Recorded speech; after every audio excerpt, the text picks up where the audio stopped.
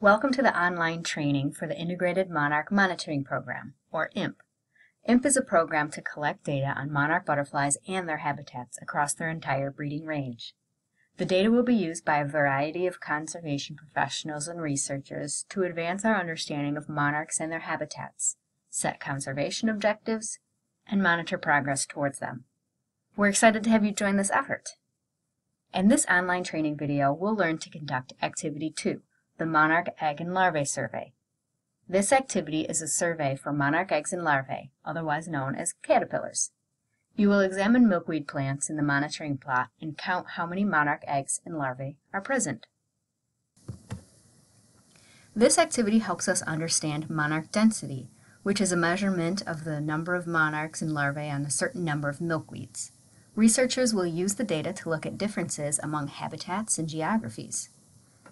We can also better understand the timing of monarch reproduction within a year, between years, and among different sites. By observing the same area repeatedly, we can also learn about the survival of eggs and larvae. We do this all by counting eggs and larvae on each milkweed plant observed. We recommend conducting this activity weekly if you can, but monitoring less frequently is acceptable. Weekly data help us better understand how monarch survival and reproduction progress through the year. Since monarchs follow emerging milkweed north in the spring, they can readily find small milkweed plants as soon as they emerge. So begin monitoring your milkweed as soon as it emerges and continue throughout the growing season. During monitoring, you'll record the following information: the species of milkweed you examine, the number of milkweeds, the number of eggs or larvae that you find, the instar or age of the larvae, and miscellaneous monarchs. We will go over how to record this information shortly. There are 4 ways that you can locate milkweed plants that you examine within your plot. First, you could monitor all the milkweeds in your plot. For plots where there's too much milkweed to reasonably examine all of the plants, there are 3 ways that you can examine a subset of them. You could sample along Activity 1 transects if you're conducting that activity. You could sample a random subset of milkweed, or you could sample a systematic subset. We'll go over each of these options in detail. You will only need to examine up to 100 milkweed plants. At that point, you can choose to stop or keep examining more. If there are fewer than 100 plants in the plot, you can stop when you've completed the sampling method that you chose. It's not necessary to continue sampling until 100 milkweeds are examined, as long as you follow the method that you chose. To examine all the milkweeds in your plot, zigzag through the plot and look at every milkweed that you encounter. If you know where a certain milkweed patch is, you can start there, but always meander through the plot to ensure that no milkweed plants are missed. Take care not to examine the same plant twice, and this method is useful where there's patchy or small amounts of milkweed. If you are conducting Activity 1, the Milkweed and Blooming Plant Survey, you can also examine all milkweeds along these transects. As you walk each transect and record data for Activity 1, stop to examine all the milkweeds within a meter of the transect, including those between your subplots. Since you're doing Activity 2 more frequently than Activity 1, some of the time you'll be walking these transects only looking for eggs and larvae on milkweed and not recording Activity 1 data. Another option is to sample a random subset of milkweeds. Walk to an edge of your monitoring plot and select a random direction. You could spin a pencil in the air and walk the direction that it points, or spin a dial, or use a random number or random bearing generator online. Walk in the direction that the pencil points and examine all the milkweeds that you encounter within an arm's reach. When you reach the other side of your plot, select another random bearing and walk in that direction. Continue until you feel that you have adequately sampled the area or until you reach 100 milkweeds. Note that if you choose this method, you'll be walking different random transects each time you visit. That's okay. It's not necessary to examine the exact same milkweed plants every time. The random subset method is good for sites with evenly distributed milkweed. The final option is to sample a systematic subset. You do this by monitoring a certain proportion of the plants. Estimate the total number of milkweed plants at the site by scanning the area before you begin your survey, or by doing a quick area count to get a better estimate. Then divide your estimate by 100. Examine one out of the resulting number as you walk through the plot. For example, if a site has about 300 milkweed plants, divide 300 by 100 to get 3. In this case, you'd walk through your plot examining every third plant, or 1 out of every 3 plants. This number may change through the season if the amount of milkweed on your plot varies. The systematic subset method can be useful on linear sites, such as roadsides or agricultural edges with lots of milkweed, or other types of plots with patchy milkweed. Make sure to stick to your method while you're conducting the survey. For example, if you're surveying a random transect and then scooch it over a few meters to examine some tall milkweeds, are you missing the small milkweeds that would have been on the original random transect? What would happen to our data if we only examined the tall, healthy, or blooming milkweed that catches our eye? Also, if you see larvae on milkweed outside of your selected subset, record them in the miscellaneous Monarch section at the bottom of your data sheet. In Survey 123 app, there's a separate form for miscellaneous monarchs. Record them there. These methods keep your sampling unbiased. If the method you chose for the first time didn't seem like a good fit, just pick a different method next time. Here we'll take a few moments to become better monarch observers. Here are some tips to help you locate eggs and larvae. Don't skip plants that appear small or unhealthy. They still have potential to host monarchs. Look carefully at all parts of the plant, including tops and bottoms of leaves, stems, buds, flowers. Also note that some milkweeds may grow many stems, while others consist of only one stem. If it's a multi-stemmed plant, like butterfly weed, examine the whole plant, including all the stems, and record all the monarchs that you find on that one plant. Look for caterpillar clues, such as crescent-shaped chew marks or caterpillar poop, called frass. Of course, do not record a monarch if you don't see one. The larvae may have died or left the plant since those clues were left. Handle the plants carefully. Larvae can fall off plants or may release themselves and drop to the ground if the plant is handled vigorously. Also review the guidance in your guidebook, Appendix F, and watch the Monarch ID training video for more details and images.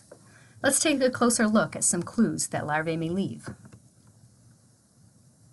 Monarch have a distinctive chewing pattern. Early instars can make transparent windows, as shown on the upper left, as they consume the outer layer of the leaf. As they grow, they start using a distinctive crescent or semicircle pattern, as shown in the other photos. Recent chew marks may still have white latex around the chewed edge. Monarch frass becomes larger as the larvae age. On the upper left, you can see the pinhead-sized frass of a first instar. Fourth and fifth instar frass is larger, nearing the size of a tic-tac. Eggs in early instars are very small, but not microscopic. They can be seen with the naked eye, and a hand lens can expedite identification. See the size of the first instars here on the left and the upper right, relative to the size of the leaves in the hand.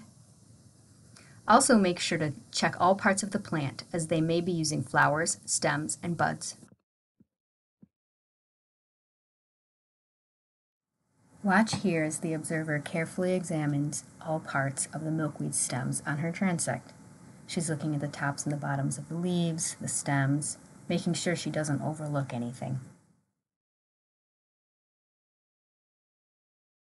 What if you don't see many or any monarchs? That's okay. Data from previous studies show that the most common thing you'll find is milkweed with no monarchs on it.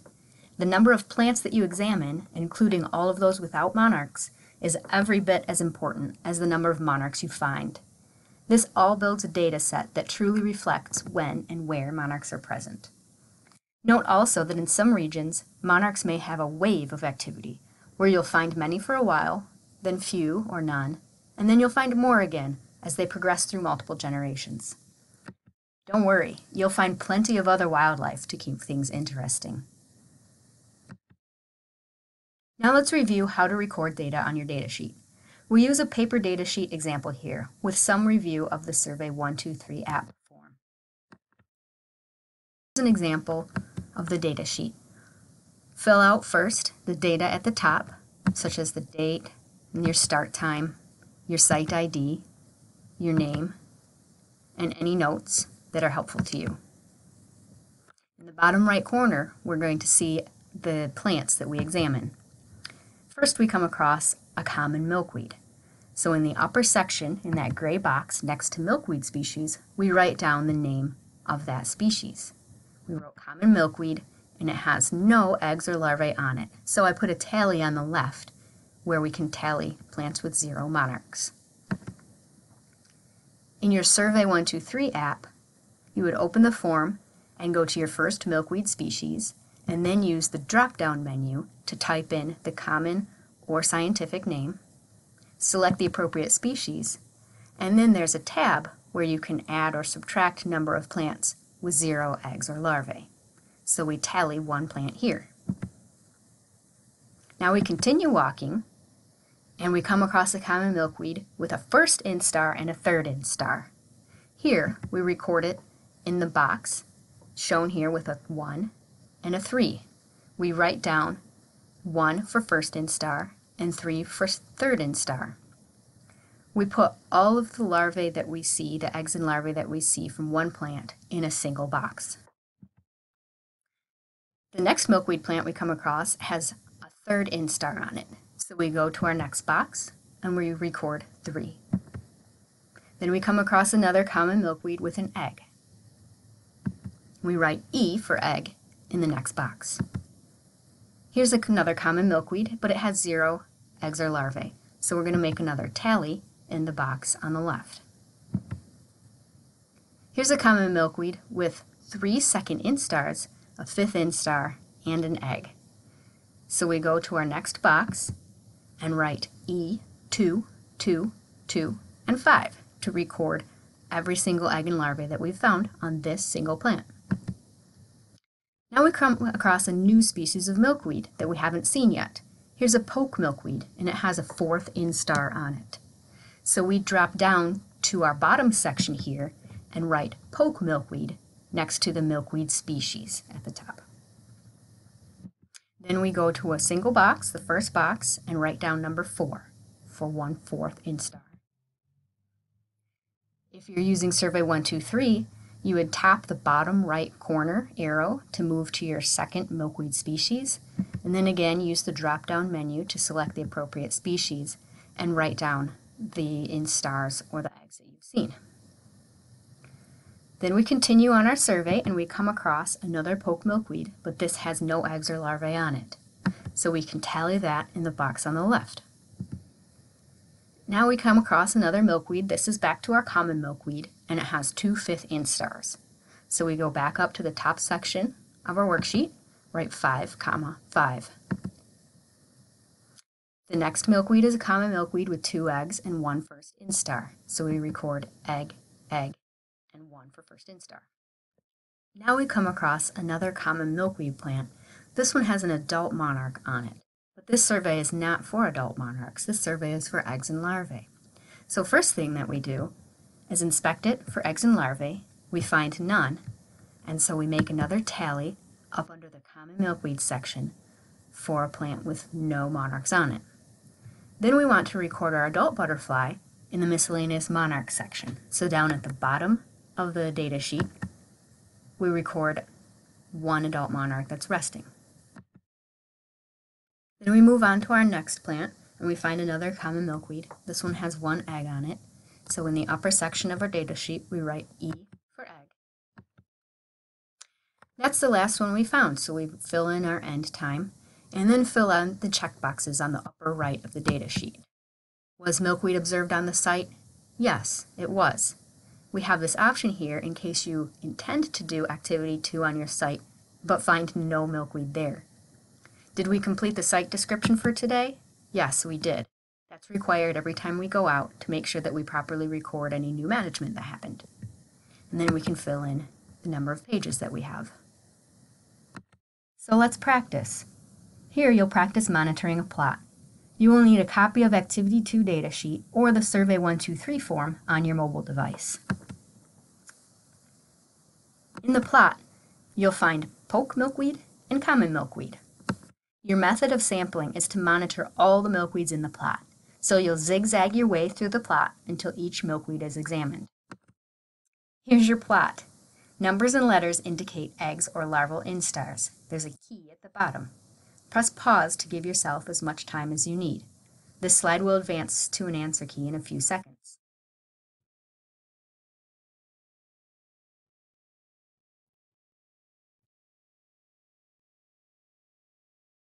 Compare your datasheet to this answer key. The order of milkweed data does not matter. Each of you may have selected a different path to walk through the plot, but we'll end up with the same data no matter what the order. Did you make sure to record only the milkweed that was in your plot and not those growing outside of it? Also remember that when you find multiples of the same instar on a plant, write that instar number multiple times, like the common milkweed shown here, with 2 first instars and a 4th. Do not write 2 firsts, comma 4th, 2 firsts, comma 4th like this, as that may be mistaken later for a second instar and a first instar.